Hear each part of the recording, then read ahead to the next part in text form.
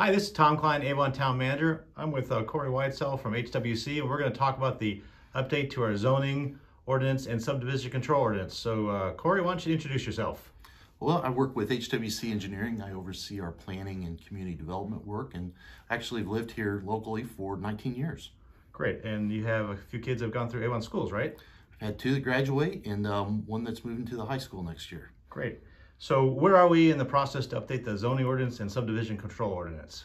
Well, we've been working really hard with the steering committee and staff on some early ideas, and we had a public meeting Wednesday night to introduce many of those ideas to the public. And great, and what did we hear at the meeting?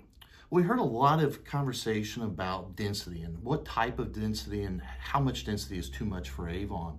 But we also heard a desire for a greater range of housing choices. So it's not just what the developers are providing us, but a wider range of things like garden homes and townhomes and other options. We also heard a lot of interest in more transparency in the development process and talked through some very specific ideas on what to do with that. Great. And so if people want to stay involved, how can they do that? There's a survey up on the website right now, on the town's website, and then we'll continue to post information there throughout the process.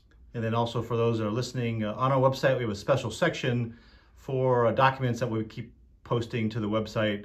It's in the planning department for the zoning ordinance and subdivision control ordinance.